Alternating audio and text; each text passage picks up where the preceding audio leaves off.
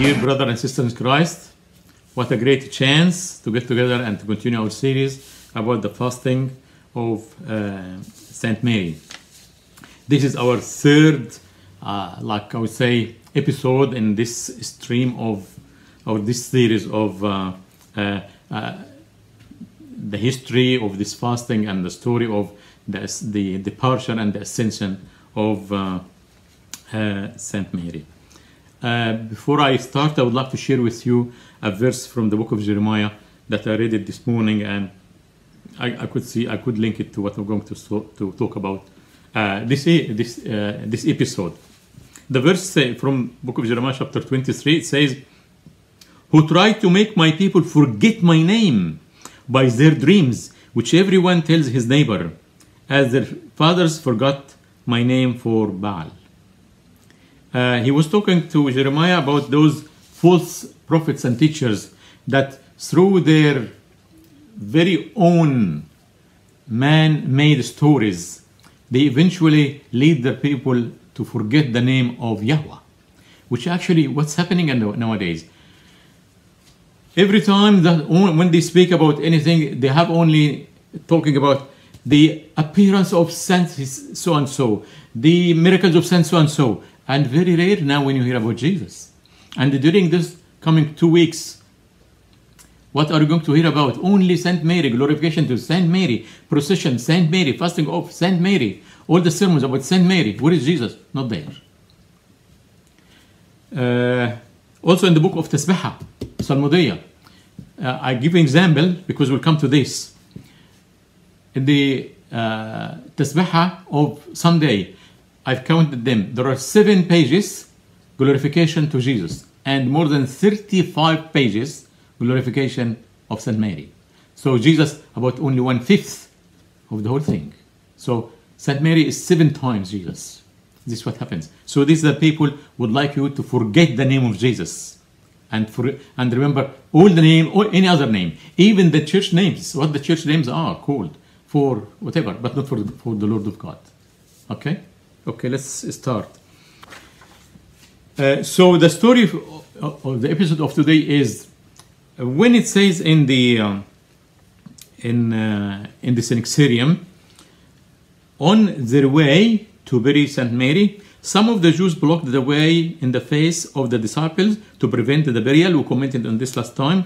One of them, of those guys, seized the coffin.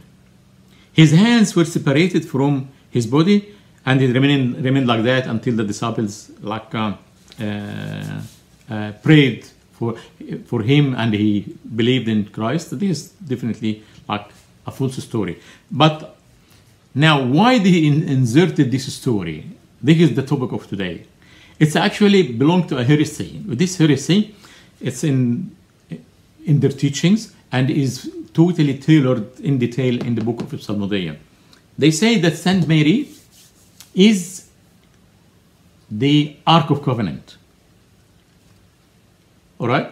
And there is a similar story in the Bible about the Ark of Covenant that someone touched it and he died. So they came with this idea, let's create a similar story that someone touched the coffin of Saint Mary and his hands were separated from his body.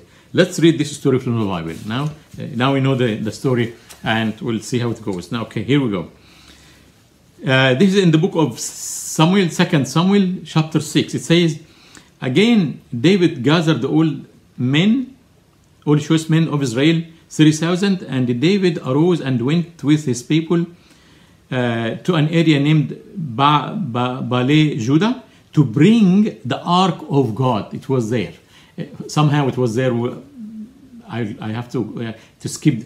It was a fight between the Israelites and the Palestinians. They lost the battle, and the Palestinians seized the Ark of Covenant, and after a while they let it go, and it stayed at a person's place named Abinadab. And David then decided, okay, I have to bring the Ark of Covenant from Abinadab into Jerusalem. So he went up there to bring the Ark of Covenant. And then David and all the house of Israel played music like singing, before the Lord, while they were bringing the Ark of Covenant on a new chariot. Okay? So now, was David dancing before Saint Mary or before the Lord? This is just a quick one. Playing with symbols, and when they came to Nachon's threshing floor, Uzza put out his hand on the ark of God, and he took hold of it, for the oxen stumbled. Then the anger of the Lord was aroused against Uzza, and God struck him there for his error, and he died there by the ark of God. So what happened, to summarize it, David and 30,000 people went to bring this Ark of Covenant down from where it was, to bring it to Jerusalem. Okay, in their way, so the Ark of Covenant was put in a new chariot, driven by or pulled by 2 oxen, and there were 2 people, 2 brothers. One was in the front, and the other one named Uzza was like around it, like to make sure everything is safe. And during their journey, the oxen stumbled. So Uzza was concerned that the Ark of Covenant would fail.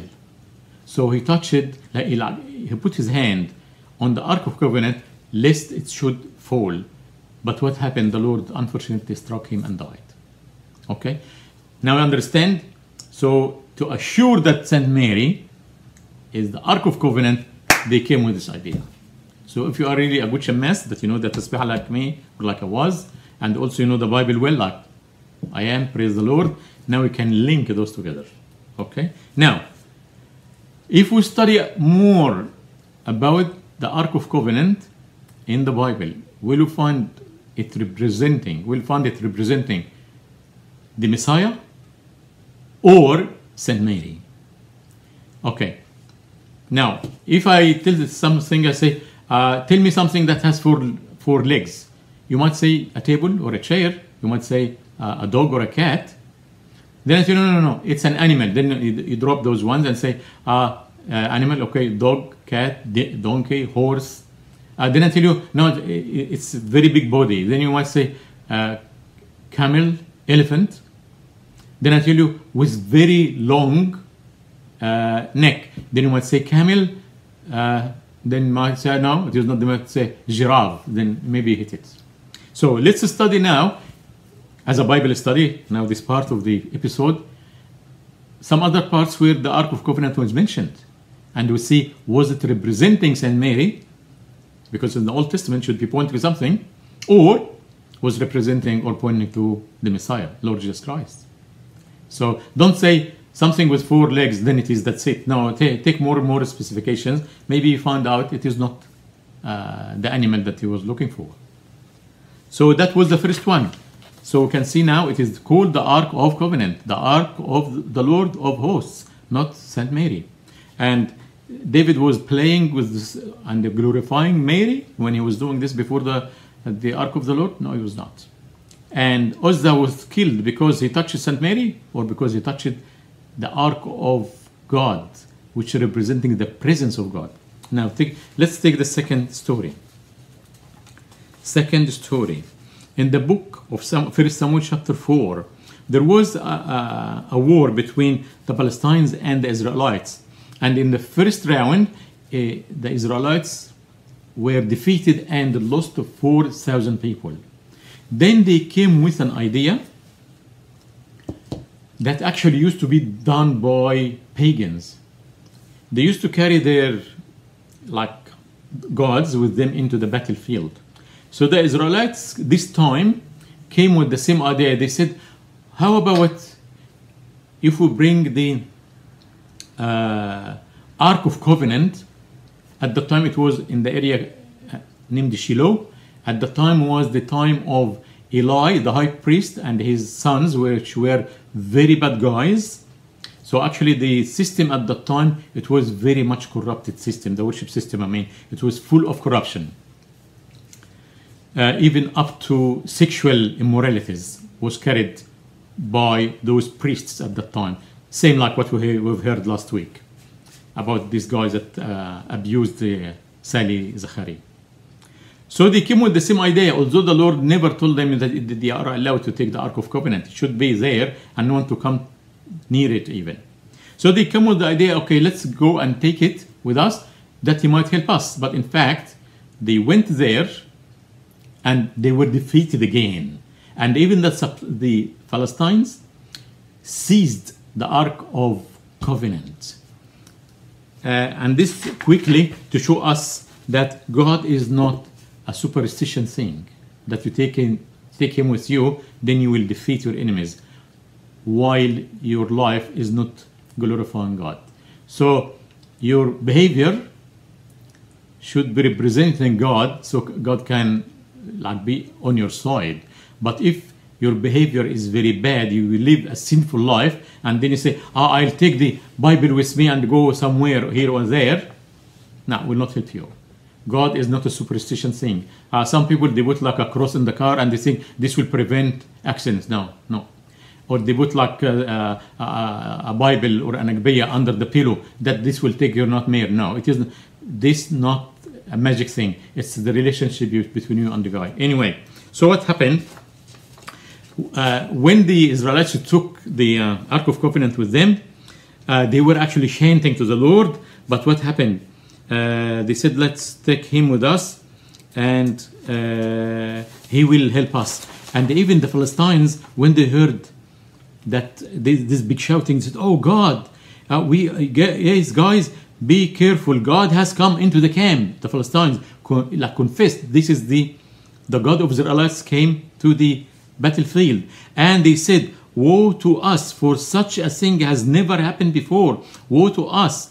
Who will deliver us from the hand of these mighty gods? So the Philistines proves on confessing, it is the mighty God. These are the gods who struck the Egyptians with all the plagues in the wilderness. So this is second time now we find what? The Ark of Covenant was taken to the war as what? As the God of Israel to help them, not as Saint Mary. So this second time. And even the Philistines considered it as the God. And even when they seized him, they put him into the big temple of the gods, of their gods, as a sort of respect. They said, he is a God, we have to respect him. Yes, he was defeated, there's no problem with that, but still we have to respect him as a God. So this is second point to prove that the Ark of Covenant is representing the presence of God. Number three is really also a great one. Here we go. It's from Psalm 114. Let's read something there. It says, what's this psalm talking about? It says, when Israel went out of Egypt, you remember the story with Moses? The house of Jacob from the people of strange language, with the Egyptians. Judah became his sanctuary. Good. And Israel his dominion. Great. The sea saw it and fled. He's talking now about when the Red Sea was split in front of the Israelites to cross. So it says, like the sea saw the glory of God and split and fled, so people could pass. We all know this one. But what the rest of the verse says, Jordan turned it back. What's Jordan? Means here the Jordan River. Turn it back. O sea, that you fled. O Jordan, that you turn it back. So it says now, so he's talking, now we're going to focus on what happened, what he's talking about the Jordan turning back. What happened? I tell you what happened. Yeah. The story of this psalm is in the book of Joshua chapter 3. I quickly tell you, at the end of the journey from Egypt to the promised land, which took about 40 years, Moses died and Joshua took over. At the last stage, they were to the east side, the eastern side of the Jordan River. Now to go into the land, the promised land, they have to cross the Jordan River, the same like when they had to cross the Red Sea. So what happened at the time? It was very like the time of harvest, and it was the full time of the would say the rainfall. Then the Lord told Joshua, told him, of course, you don't worry about this, I'll take care of that. So he told him, let the priests carry the Ark of Covenant. And once they put their feet in the river of Jordan, the Jordan River, what happened? He told him the water will stop, like what happened in the Red Sea, and people will cross. Let's read this one. And as those who bore the ark came to the Jordan, and the feet of the priests who bore the ark dipped in the edge of the water of the Jordan, overflows all its banks during the whole time of harvest, that the water which came down from upstream stood still and rose in a heap very far away at Adam. This is a city. The city that is beside Zartan. So the waters that went down into the sea of Araba, that is the Dead Sea, the Salt Sea, failed and were cut off, and the people crossed over opposite to Jericho. So this is what is meant by Jordan, turn it back. Oh Jordan, how do you turn it back? So it says, Jordan saw something and stopped. As it says, the sea saw and ordered the Jordan saw something. So what happened? You understand now? Once they dipped their feet, those ones carrying what? The Ark of Covenant. So the psalmist says, the Jordan saw something, like what happened in the Red Sea, and the water was stopped, and even stopped far away. So people feel very safe. So the question now is, the Red Sea saw the glory of God, then the water was split. And what happened with the Jordan River? So what again? So the presence of the God of hosts, the Lord of hosts. So Yahweh, not Saint Mary. So this is third one. So now it was not Saint Mary. So the Ark of Covenant representing the presence of Yahweh. We'll take also a fourth one, and this one is a stunning one. It is from the book of Leviticus, chapter 16, and it is regarding the Day of Atonement, the day of forgiveness of the sins of Israelites over 1 year. So it was done every year. And the Lord said to Moses, this is in the book of Leviticus chapter 16, tell Aaron, your brother, who is the high priest, not to come at just any time into the holy place inside the veil. This is the Holy of Holies, or the where the Ark of Covenant is.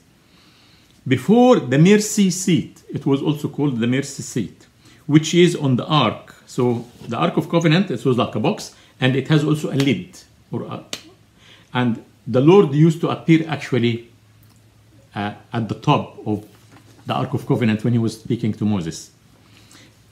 And now he is warning that don't make sure that Aaron doesn't go anywhere at any time as he pleases into that place, lest he die. For I will, the Lord is talking, I will appear in the cloud above the mercy seat.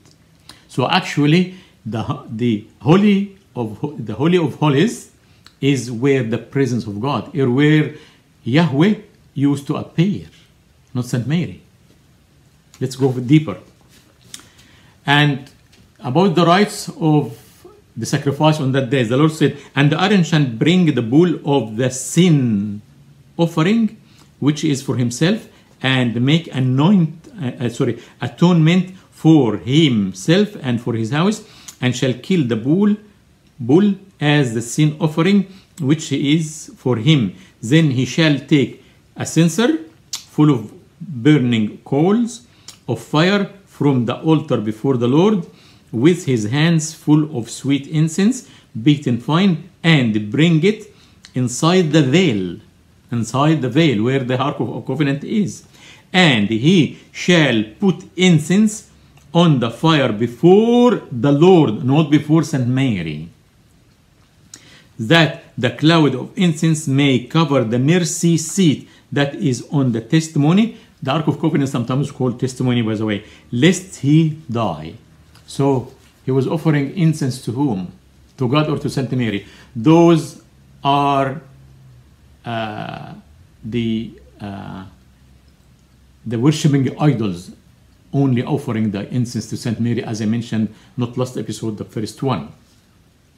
But here, they're offering the incense into the Lord, not before the Lord, not before Saint Mary.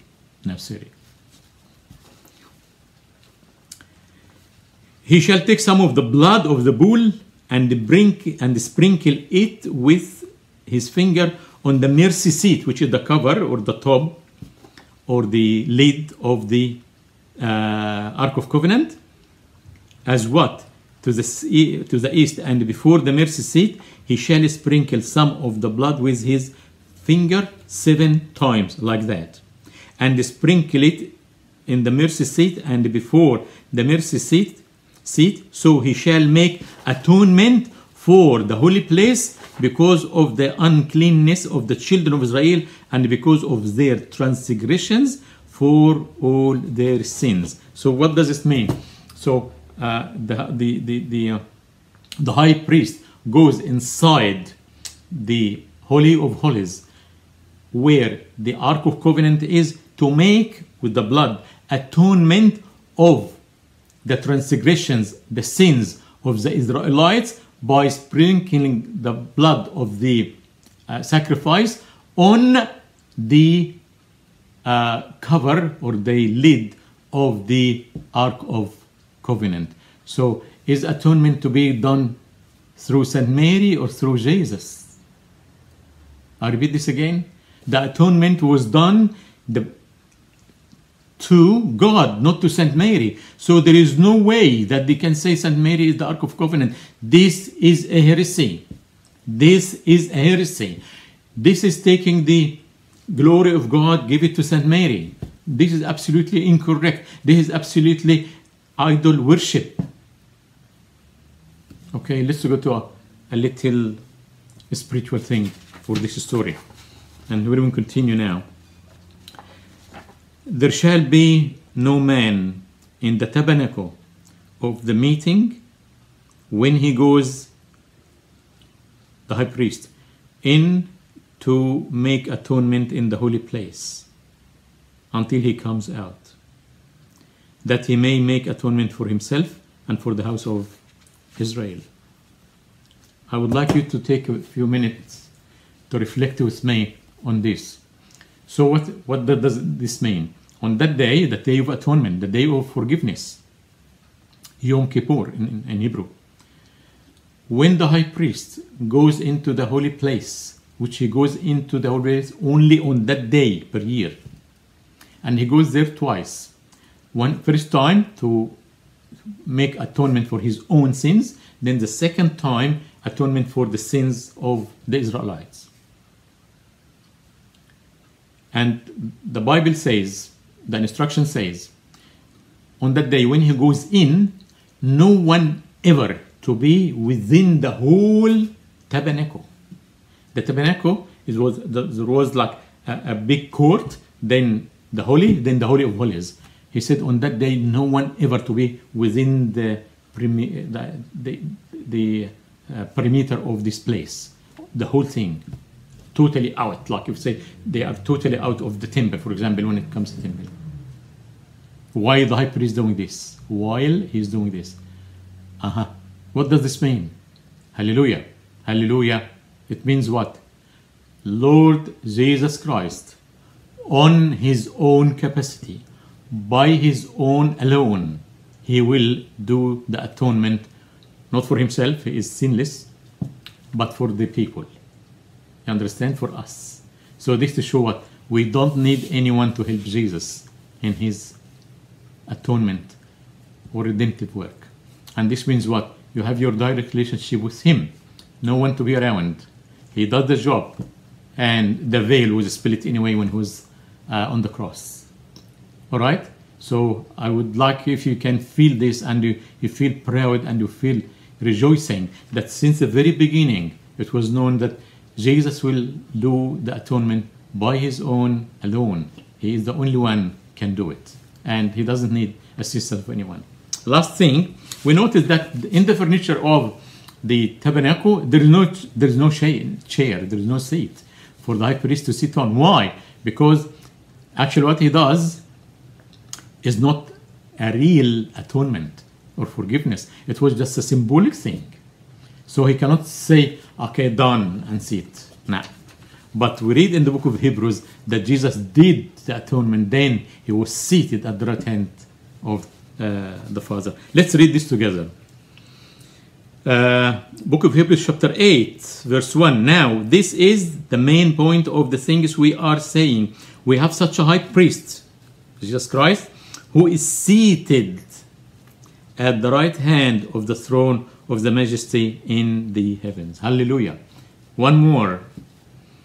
But this man, Jesus, after he had offered one sacrifice, we don't need another one. So when they say we offer sacrifice, absolute crap.